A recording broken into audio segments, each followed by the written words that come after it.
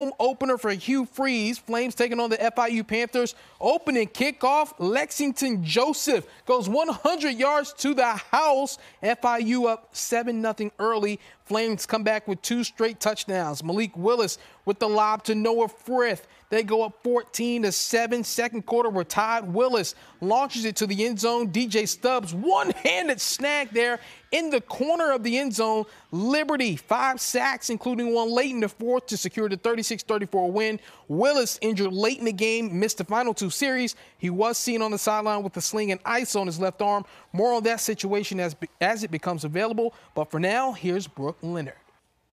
There's never been such thing as a normal home opener at Liberty for head coach Hugh Freeze. Last year, he was coaching from a hospital bed against Syracuse, and this year, 1,000 fans, extensive COVID restrictions, but nonetheless, the Flames got the win today over FIU thanks to quarterback Malik Willis and his efficient passing. Well, I think we had to throw it some today, and I thought he did that well. And last week, we really didn't ask him to do that a lot, and I thought he functioned well in the passing game today, so it was good to see that. I think that'll give us more confidence in calling the game. And it was wide receiver DJ Stubbs who shined with 1 touchdown and 119 yards receiving. Today, I just showed that wherever you put the ball, whatever you need from me, I can make it happen for you.